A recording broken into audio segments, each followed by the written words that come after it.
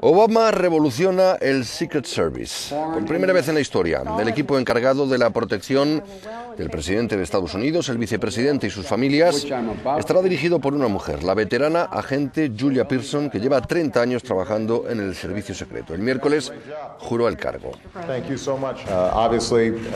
Obviamente, ella rompe el molde de los directores de la agencia Hasta Ahora. Todo el mundo está muy orgulloso y confiamos plenamente en que hará un gran trabajo frente a las extraordinarias tareas que le esperan.